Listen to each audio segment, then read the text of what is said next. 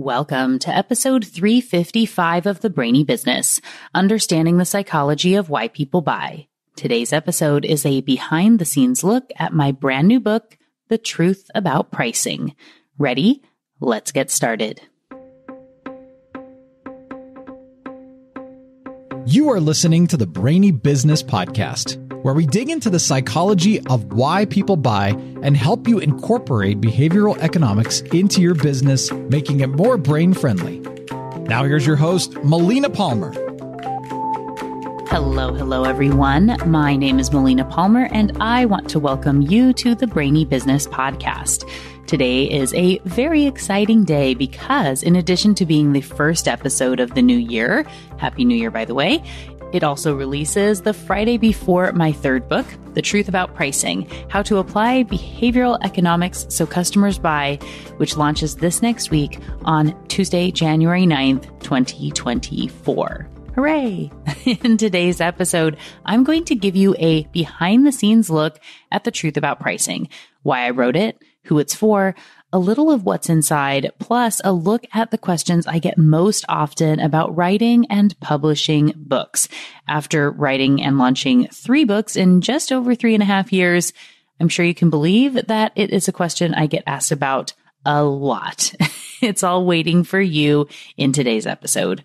Really quickly, before we get into the conversation, I want to be sure you know that there are links in the show notes for everything, including related past episodes, links to articles and books, of course, including The Truth About Pricing, and so much more. It's all within the app you're listening to and at thebrainybusiness.com/355.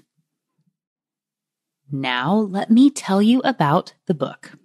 It has been a wonderful whirlwind of books these past 3.5 to 4 years. As I said in the intro, this is my third book and the first released in May of 2021. So that's a lot of writing and book focus for me and the Brainy Business recently. I decided to take a little walk down memory lane and looked back through my email archives to get a little clarity and refresh on the timeline. I had been thinking about writing a book for a while.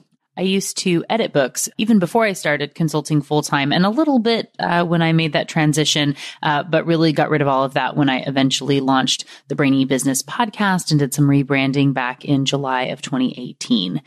I had already started talking about this in late 2018 and connected with someone in early 2019, a PR and pitching expert who put me in touch with a book agent.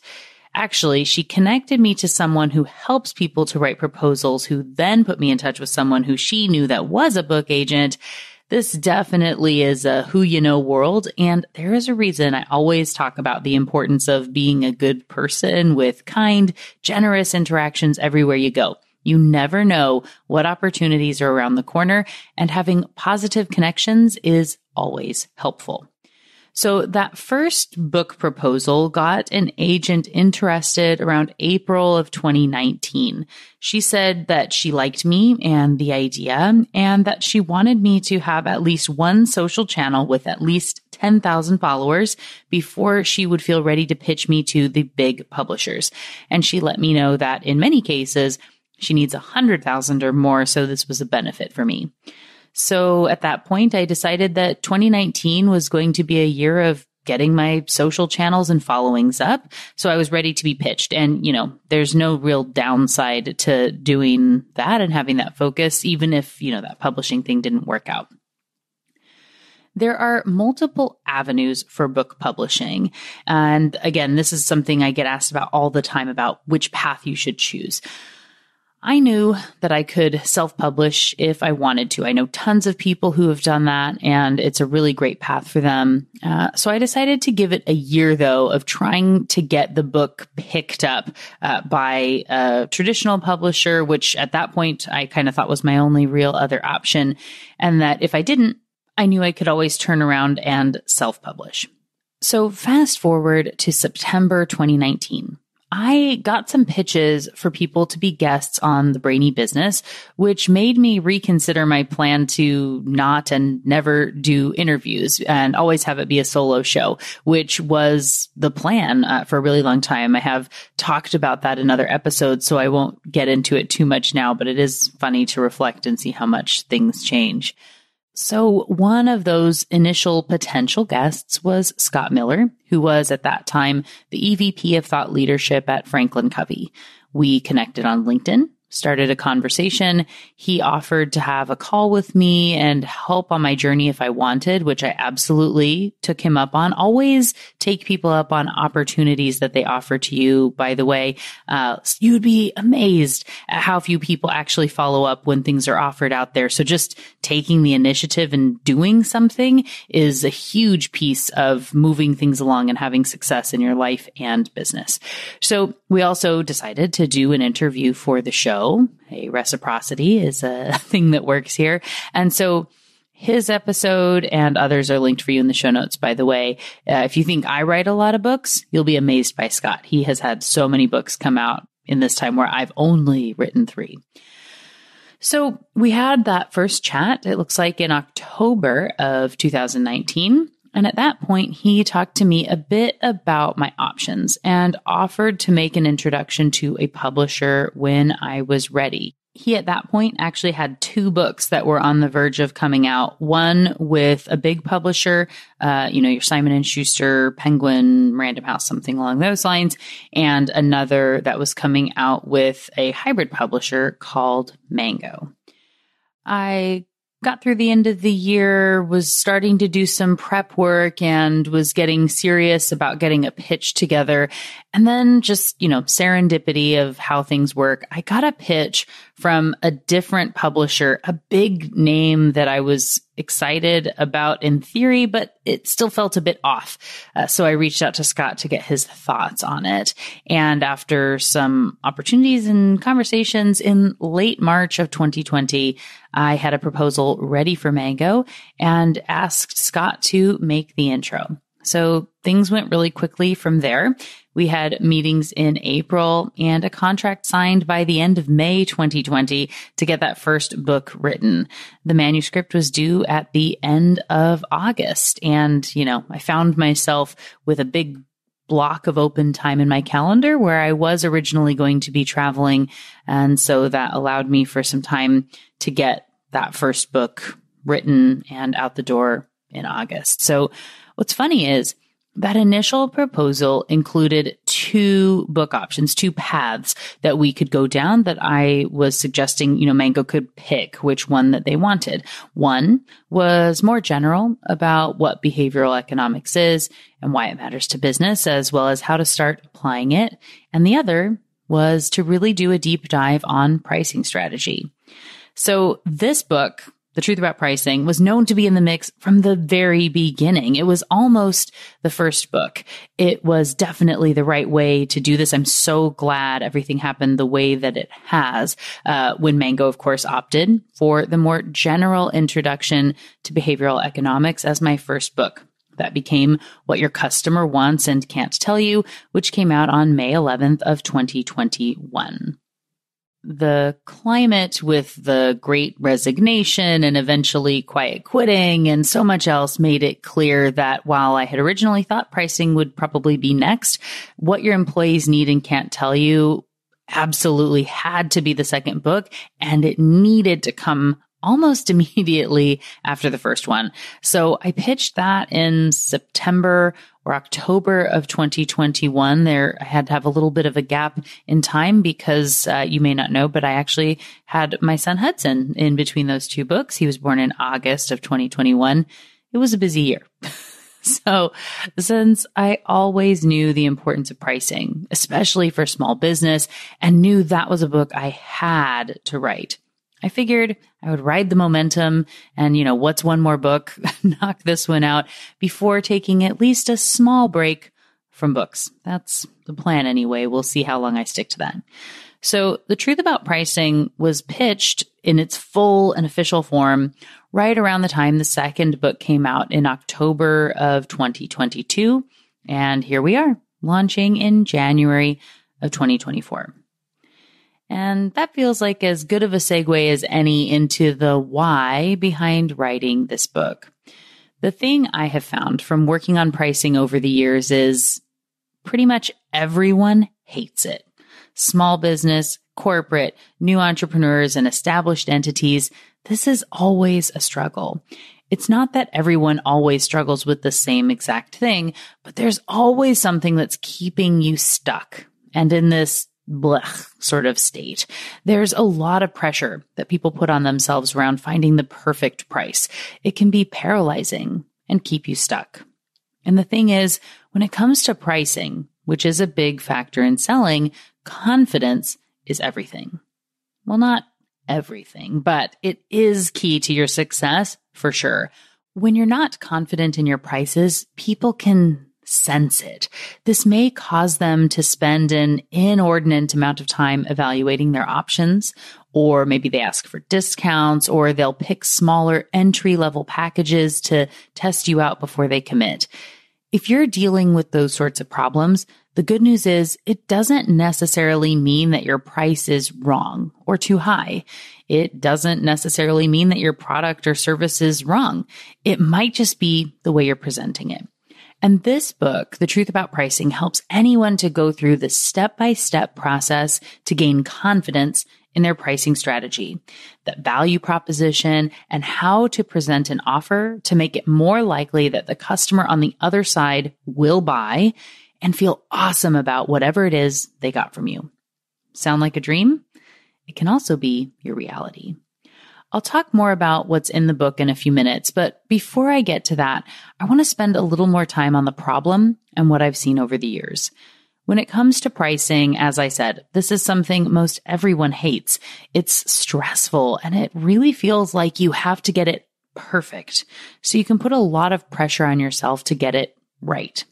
So what typically happens is this becomes something that's easy to procrastinate on. Let's say your launch is in 6 months. Today, it's really easy to dream about what you'll be able to do to come up with your ultimate pricing strategy soon. There are some fun brain chemical things going on as you plan and dream. For example, you get a little dopamine for the anticipation of what is to come. So it can be satisfying to plan, as it were. If you start to do research at this point, you'll likely just scratch the surface and say things like, I'll read the rest of this next month when I have more time. What you do find in those articles is likely pretty confusing and overwhelming, which is why it feels easier to put it off. While researching for the book, I found a plethora of options for your pricing strategy. Some of these articles recommended choosing from 4 different models. Others had 5 or 7 or even 14 options. Almost none of those articles even mentioned the importance of psychology, and if they did, they limited it to, just a simple choice, which was reduced to something small like rounding down to a 9 instead of a 0. Now, that is a piece of psychology that can be helpful in your pricing strategy, and I talk about the exact numbers to pick in the book. But this is not a one-size-fits-all option. Next Friday's episode, the last one in this series on pricing that's going along with the book launch, is focused on something I introduced formally in this book for the first time, the importance of determining if you are a quality or value business, and what that means for your pricing strategy overall, and which one should round down and which one should not. Trust me, it's so important, but more on that next week.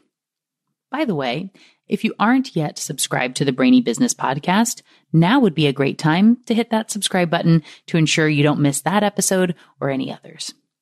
So again, if you did any research on pricing, you probably Googled something like how to set my prices, or what should my price be, or best pricing models for small business, or something like that.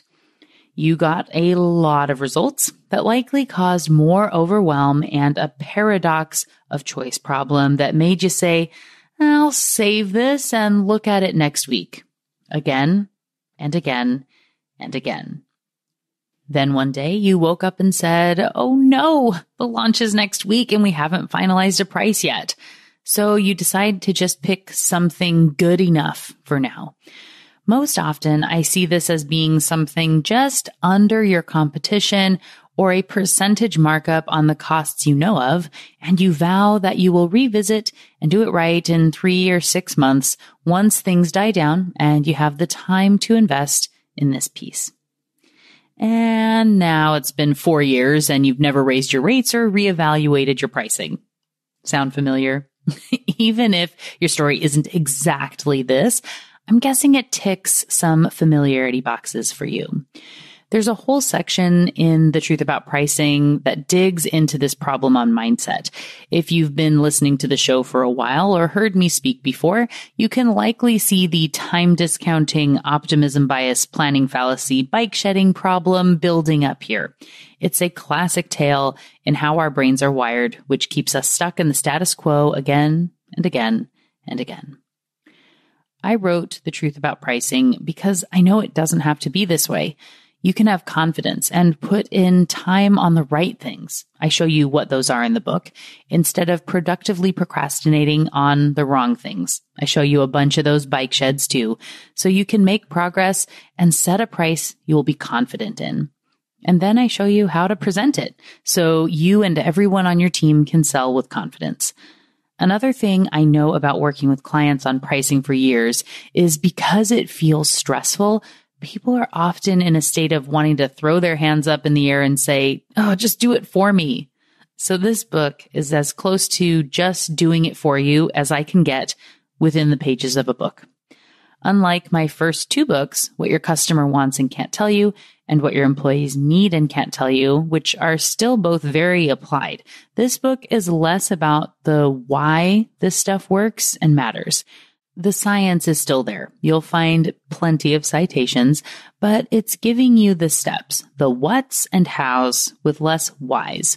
The other 2 books and this podcast are complementary items if you want to dig in on any of those more, but you don't need any of them to get the full value of the book. It is absolutely set up to be a standalone that will allow you to set your prices and move forward with confidence in your pricing just with the book itself. I make a promise to the reader early on to keep it as brief and to the point as I possibly can. And if you know me, that isn't my natural state. So it is boiled down to the best, most essential stuff to optimize your pricing using behavioral economics and psychology. In the book, I walk you through the step-by-step guide with prompts and questions to answer to take you from where you are now to the pricing promised land as quickly as possible in a way you will feel confident in. And because I know that people tend to get into the pricing a bit too late, like the story I mentioned a little bit earlier, and at a time where there's a lot of other big stuff happening at the same time, I did include a chapter called If You're in a Rush, but more on that in a minute. I wrote this book to help everyone in business to confidently up-level their pricing strategy in a way that will help you to sell more of the right stuff. That means what is profitable and valuable to the company, as well as to your customers and clients.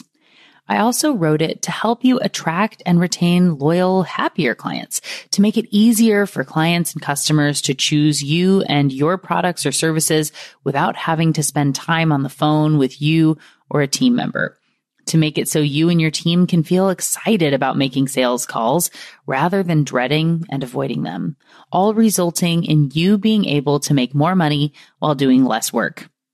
Sound too good to be true? I promise it isn't. And the truth about pricing is there to make it your reality. Now, with all that background into why I wrote this book and a little behind the scenes and who it's for, let's talk more about what you'll find when you get yours, what's inside the book, how it's structured.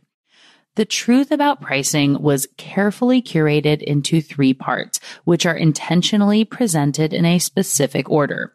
Part 1, Setting the Stage, is all about understanding the pricing problem and why properly applied behavioral economics is the key to your success. This section has 3 chapters. The first is called The Golden Octopus. I love this chapter. It's a short introductory chapter into how pricing really works with a story of my own purchase of one of my most prized possessions, You guessed it, a golden octopus, and what that means and what you can learn for your own business, what it means for pricing. Chapter 2 is about how to use the book and more detail on who it's for, like some of what we talked about here in this episode. And then Chapter 3 is the most substantial part of this section. It's called Pricing, Placement, and Psychology. It offers insights about the brain and outlines issues with how others talk about and approach pricing, as well as shines a light on those funny tricks your brain plays that have kept you stuck in the pricing trap, like what I spoke about and touched on a little bit a few minutes ago. Letting you know how your brain is playing tricks on you is key to flipping the script and avoiding those brain tricks when they inevitably pop up, both as you work through the insights in the book and into the future as you are looking to stick to those choices that you make. It's there to help with that. Part 2 is called Building a Foundation, and it is structured into 6 chapters. Each introduces a concept in a specific order I've curated to guide you through building a psychologically effective approach to pricing. I haven't outright said it here in this episode yet, but pricing isn't about the price. That's the truth about pricing. I say that on page 3 of the book, so I'm not giving away anything here too early in this episode. All the things that come before the price matter much more than the price itself. And for that reason, we don't finalize your pricing number in this section of the book at all. That's what part 3 is for.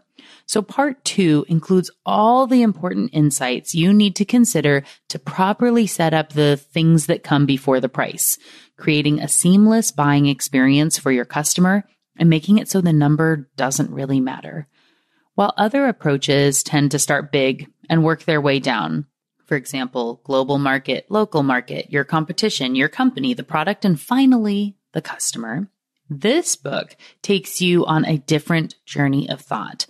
The problem with starting big is that by the time you get to the humans buying or not buying what you plan to price and sell, you're too far down the path to consider what they value and how to communicate with them. The buyer is almost an afterthought in a lot of these journeys, but how does that make any sense? It doesn't, of course, but because we're a herding species, the most common recommendation feels like the right strategy. Humans have a status quo bias, which makes us prefer things to be predictable and the way they are now. When someone is uncertain of what to do or where to go, they look to the herd to help them choose the right way to proceed. In the case of your customer, if you aren't the status quo and you don't know what is, and therefore aren't creating language to nudge them to make a new decision to buy from you, they likely won't. In the case of you as a professional setting your prices, following the herd's big to small approach will leave you with a very reactive strategy where you follow a leader who potentially doesn't know what they're doing any more than you do. Remember this, just because everyone else is doing something a certain way doesn't make it right. So this may leave you wondering, if we don't start from the broader market and narrow down, where should we begin? The answer lies closer than you might think. With you. In my years of experience, I have found that one's own mindset can be the biggest hurdle to implementing a successful pricing strategy. If you work on a team, this is the collective you. Anyone involved with coming up with the pricing strategy or selling the product or service to your customers, clients, members, patrons, or whatever other term you use. So, I'm using a lot of these interchangeably here in the episode and throughout the book. So if I say clients and you have customers, know that it's all the same in what I'm talking about. It all applies. So why do you matter? As I already said, when you're not fully on board and confident in your pricing, it shows. That lack of confidence will impact your buyers. I liken it to how a dog can smell fear. If you aren't confident in your pricing, the buyer picks up on the seemingly imperceptible hints that something is off.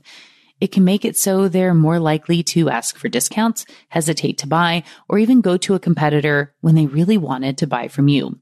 The wrong mindset around pricing and how you communicate can derail everything.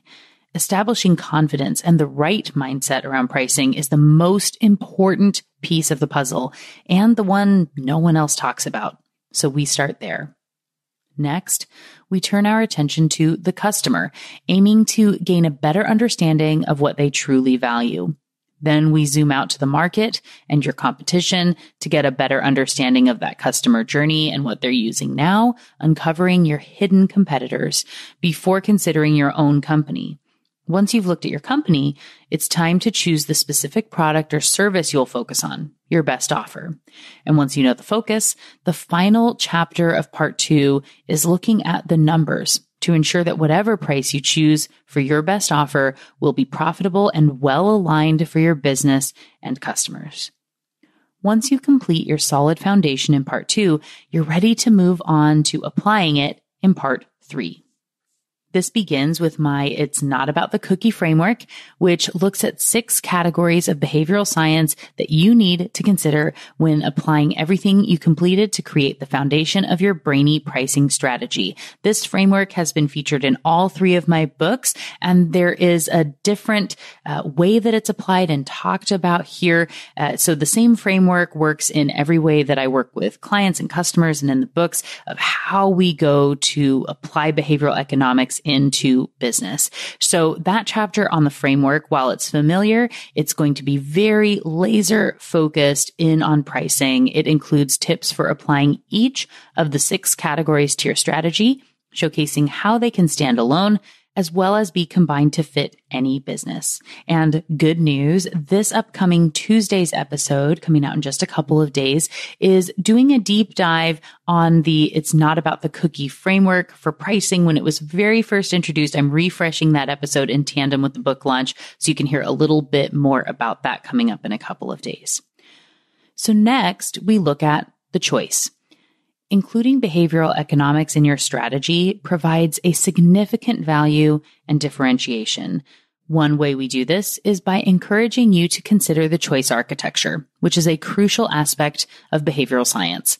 We will discuss how you are a choice architect and the immense value of properly structuring a choice.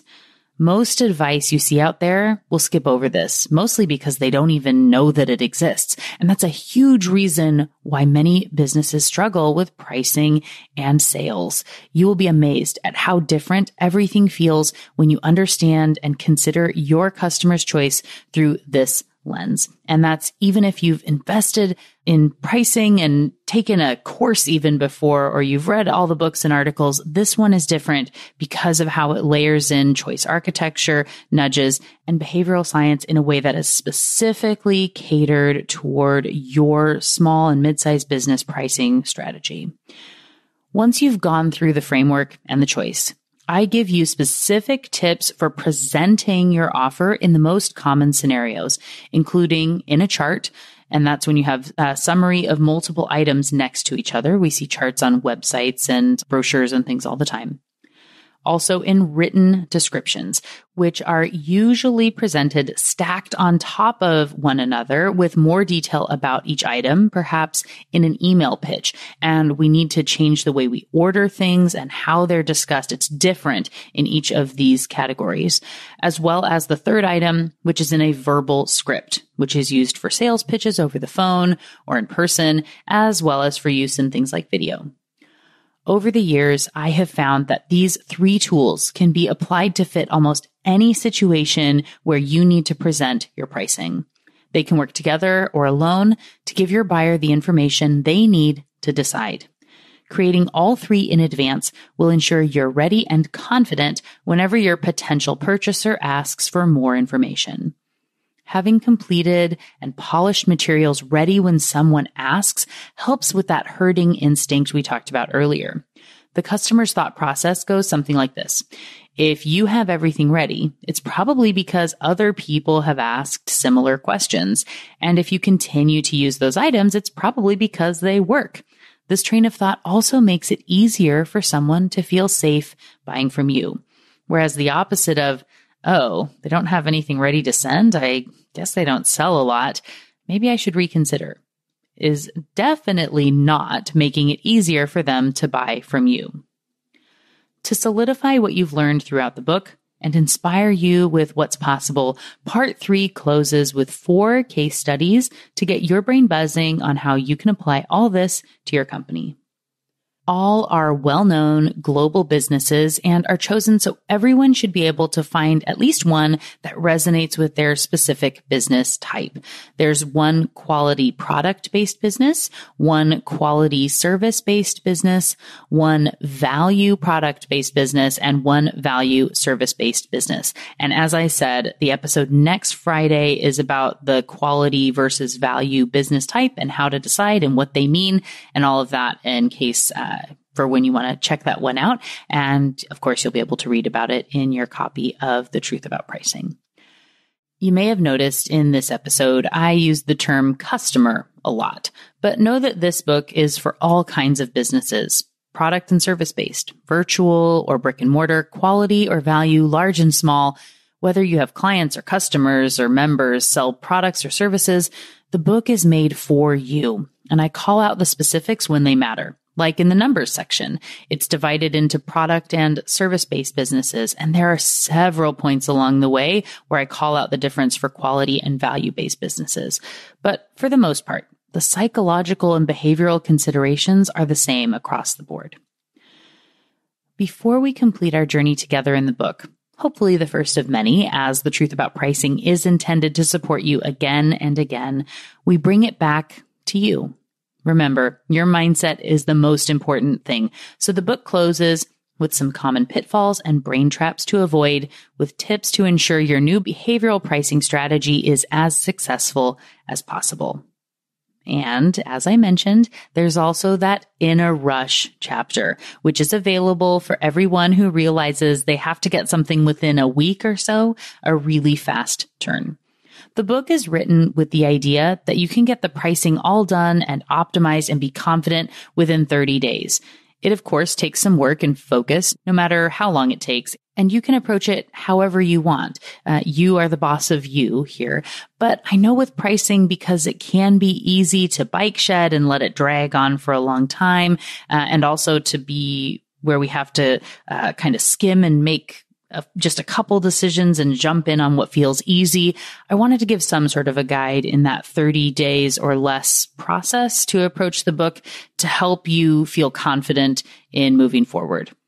And if you know you have to streamline, there's a chapter giving you the most vital questions, chapters, and steps to get something better than the dollar less than our competition approach I know you would end up with otherwise. It, of course, isn't as robust and valuable as if you go through the full book, or else I wouldn't have written the rest of it. So there are some steps and tips to help you plan and really actually go back and complete the full process within 6 months after your launch or whatever it is that has you in a rush, so you get the full value of including psychology and behavioral economics into your pricing. Now, you know I love a freebie, so there are, of course, some complimentary items, including a virtual glossary and a pricing mastery checklist, which you can get for free along with the book by visiting thebrainybusiness.com/pricing book. And there is a hyphen in there, so it's pricing dash book. There's a link in the show notes to make it easy for you. You can also go to get a free sample chapter at that page if you want, and you can read one of the chapters before jumping in and buying it, or while you're waiting for yours to arrive in just a few days. Again, that and more details on the book are waiting for you at thebrainybusiness.com/pricing-book. And there you have it. That's what you can expect from my third book, The Truth About Pricing, How to Apply Behavioral Economics So Customers Buy, which is on sale now on Amazon, Barnes & Noble, Bookshop, Booktopia, Book Depository, wherever you buy books. Yes, it will have an ebook and Audible version, though I don't know exactly when those will come out yet. If trends hold, Audible is usually at least a month after, as with some of the international editions, which some come right around the same time, some are a month later. It's all, unfortunately, a bit of a mystery sometimes, but keep an eye out. The good news is you can pre-order at any time and it will arrive when it's ready. And just so you know, just like the first two books, I'm not the one reading the audiobook. I try every time, I promise, but it definitely is still awesome. And if that's the way you like to learn and hear things, which is very likely since you listen to the podcast, I think that is valuable and possible for you, and it will be available. The book does have a lot of tasks and things to do, but you don't have to, it's not a lot of charts and things that you have to see to where it would be a detraction to have the audiobook if that is your preferred approach. There are links to order your copy of all my books, including The Truth About Pricing, in the show notes for the episode, as well as links to related past episodes, those other pages I mentioned, and a full timestamp summary of the episode in the app you're listening to and at thebrainybusiness.com/355. I'm so excited to have this in the world. I feel like I've said it 100 times now, but I just can't stop because I know how valuable and important pricing is to business of all sizes and types, and how much of a struggle it can be for people. I'm so excited to have so many people, anyone from around the world, to be able to pick up a book that can help them to implement this stuff that I have seen change businesses and business owners again and again and again. I hope the information in this episode got you excited to order your copy of The Truth About Pricing today. When you do, will you do me a favor? Will you share about it on social media? You can find and tag me everywhere as the Brainy Biz, B-I-Z, and please do use the hashtag Truth About Pricing when you share it to help spread the word and excitement about the book. We're also using the hashtag pricing questions, which you can use when you have a question about pricing, and can follow to learn all about what questions others are asking and see my answers. Details on those in the show notes and in the book as well. Thank you so much to everyone who's already pre-ordered. It's been awesome to see traction already. The Truth About Pricing has hit a #1 new release status in multiple categories on Amazon, including business, purchasing, and buying, many weeks before it was even available, which is super cool. And thank you to the early readers and supporters who provided kind words and endorsements, including Scott Miller, Nir Eyal, Robert Cialdini, Phil Agnew, Vanessa Bonds, Amy Bucher, Zoe Chance, Nuala Walsh, so many amazing people and too many to name here, but thank you all so much for everything. You're amazing. And of course, to Kwame Christian, who was kind enough to write the foreword for this book. Thank you for your kindness and support. I appreciate you more than I can say. Such an honor, and what an amazing ride it's been getting this book ready. I can't wait for you to receive yours and to hear what you think. Again, there are links to order your copy of The Truth About Pricing, maybe even one for a friend, in the show notes. And when you share about it on social media, please tag me, the Brainy Biz, and use the hashtag Truth About Pricing. Thank you for all your support over the years. This book wouldn't be here without all of you. Again, get the freebies and links to the book and hashtags in the show notes for the episode, which are found within the app you're listening to and at thebrainybusiness.com/355. And just like that, episode 355, all about my new book, The Truth About Pricing, How to Apply Behavioral Economics So Customers Buy, is done. Join me Tuesday for another brainy episode of the Brainy Business podcast and to celebrate the book launch. It's going to be a lot of fun. You won't want to miss it. Until then, thanks again for listening and learning with me. And remember to be thoughtful. Thank you for listening to the Brainy Business Podcast. Melina offers virtual strategy sessions, workshops, and other services to help businesses be more brain-friendly. For more free resources, visit thebrainybusiness.com.